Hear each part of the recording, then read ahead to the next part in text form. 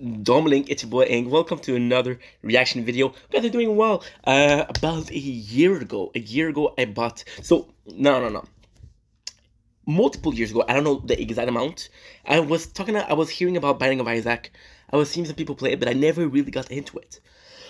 I was cruising the PlayStation Store, and I found it really, really cheap. So I was like, "Yo, I'm a streamer.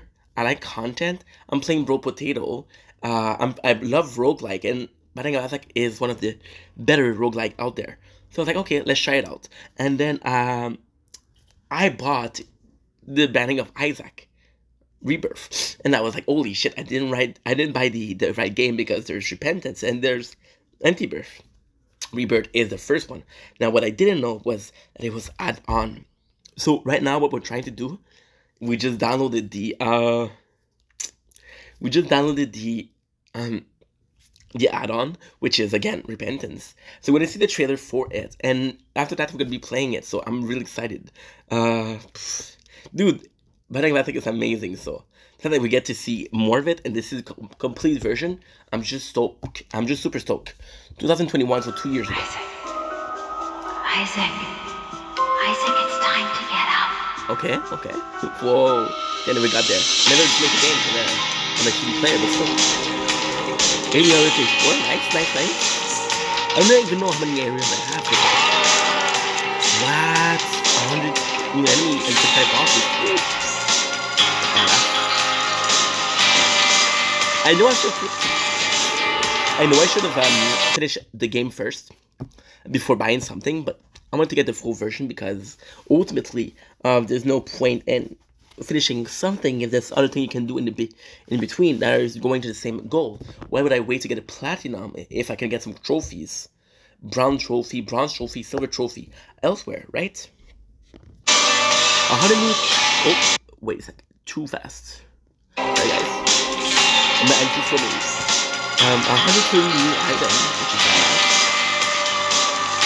With an endless amount of new combos. Okay. I don't even know if you have 130 items. I don't know if Binding of Isaac is one of items. Because we're seeing right now, we're seeing bosses, we're seeing new areas, 2 new playable characters, which brings the total to 100. Hashtag ready.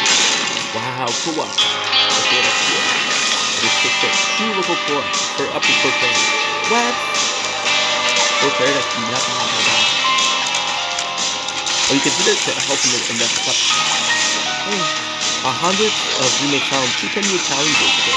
100 of achievements, 5,000 new rooms, no new pickup, 100 plus electric, tons of secrets, done games, new food and new enemies, more tweaks for 100 more hours, like most of the development in game, the time I spent to one last time. Okay, so there's a lot going on. I love that trailer. They keep on pushing it to you. I mean, there's so many new stuff, and the thing with Binding of Isaac is it's already something that people love. Or the only thing that you need to do with there's something that you love. Because I was playing Bloodstained, Ritual of the Moon, right? And I just figured out that they're still releasing content. It's a game that's like 7 years old. So the fact that we're getting to play this is kind of phenomenal.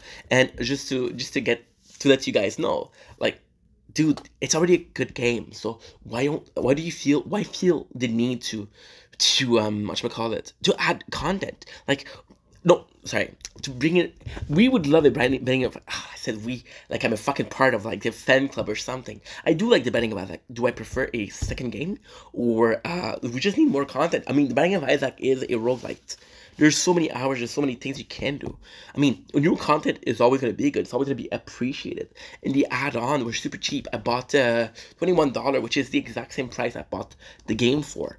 So, I mean, that being said, it's just a good time to be a Binding of Isaac fan. And yo, I'm super happy to start. We're going to be playing in a couple minutes. So, as always, I love you guys. Take it easy. Peace. Tonight is gonna be the loneliest.